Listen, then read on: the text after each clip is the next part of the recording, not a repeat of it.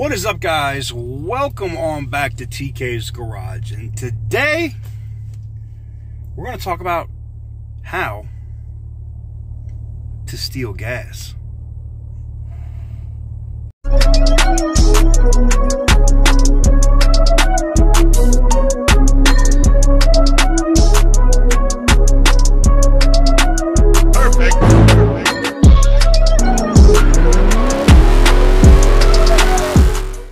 That is right, guys. Welcome on back to TK's Garage, and today we're going to talk about how people are actively stealing gas.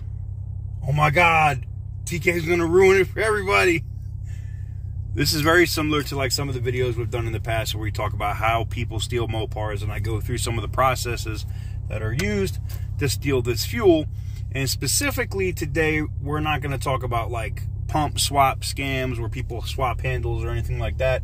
We're going to talk about how people are actively getting fuel and some different stories on how people are getting fuel from these gas pumps for free or pennies on the dollar. Yeah. Now, the other method is a little bit more in depth, and it does use computer systems, and these quote-unquote clickers are being more and more available to get your hands on them when you probably shouldn't. I'm not going to get into specifics on how to acquire one of these clickers. I'm not going to do that, and I'm calling it a clicker. I'm a Boston guy. It is what it is. You know, it's a remote. And a lot of these pumps and systems, specifically at Chevron, Texaco, and Vallejo stations, all use the same system. I don't know. I don't think I was supposed to say that. Oh well, I said it. So basically what happens is you can go directly up to the pump, and this is the same clicker system, the same remote system that somebody from maybe the Department of Agriculture would use. Now, they're not the same clicker. They're just operating on the same frequency. It's no different than when somebody copies the signal from your key fob and makes your car think that it's an actual key fob when it's really just repeating the signal from somewhere else. This isn't really a repeater. It's basically another remote on the same frequency. That it's kind of like a counterfeit remote, basically, is how this works. So a prime example is gas at the Chevron station is currently $5.59. Well, I got to be very careful how I show you how this works. I can just stand here, and with the wonderful click of a button,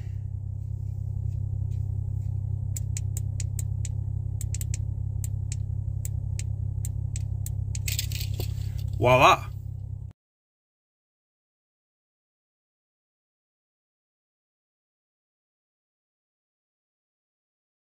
Now, I don't condone doing this. I'm just trying to show how easy it can be done. Now, when you adjust the price on that in some of these systems like that have at Chevron and Texaco and Vallejo, when you use one of these devices, you can actually, when you change the price, it actually changes the price everywhere. So it's not just the one pump, all the pumps and the sign will change in real time. Now, a lot of people will say, this is impossible. There's no way this is real. I mean, I guess you want to say that we photoshopped it? Sorry. Anywho's, it is really that simple. Now, for obvious reasons, I'm not showing you where I'm pointing this clicker at the gas station, which we're here now. I'm obviously not going to show you the brand, and I'm obviously not telling you where to get it.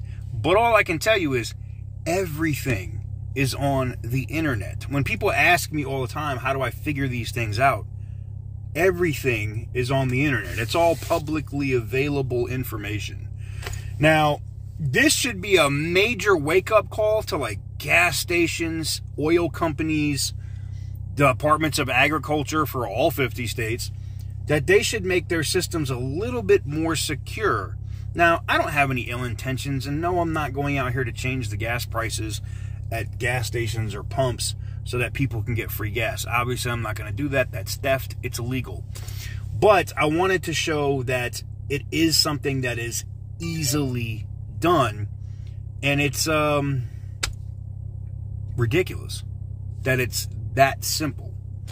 And I'm hoping Chevron, Texaco, Vallejo. There's a couple other Valero. I said Vallejo. I'm sorry, Valero. And there's a couple other companies that use a different system that are also on the same thing, like Shell, Circle K, and even Circle K's that don't use Shell, and I forget what the other brand is. But there's several of these brands that all use the same systems, all right? And if it's that easy for me in 30 minutes to research and find out where to buy one of these and do this and be able to do that, I'm sure this is happening much more often than it's being reported in the news. So, speaking of, there was people in Florida, 4 people in Florida just got cracked for doing this exact same thing, manipulating the prices to get the fuel for like 2 cents a gallon, shit like that. I don't condone that. That's theft. Some people think cheating is okay, but it's not cheating. It's still theft. You know, the gas station owners had to pay for that fuel. So, with that said, let me know what you guys think in the comment section down below. I think it's really ridiculous that with the click of a couple buttons that anybody can manipulate a gas station and its gas prices. Crazy, huh? Oh, and before one of you rat bastards asks, yeah, the price is back to normal. I didn't leave it there. Have a nice day.